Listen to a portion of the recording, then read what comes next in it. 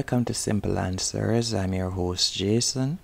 In this video I'll be showing you how to set a custom background on Microsoft Edge.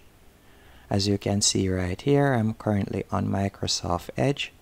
Now to set a custom background, you'll first tap on the settings cog in the right hand corner right here. And from here you'll select custom and you'll tap on that. Then you can select your own image,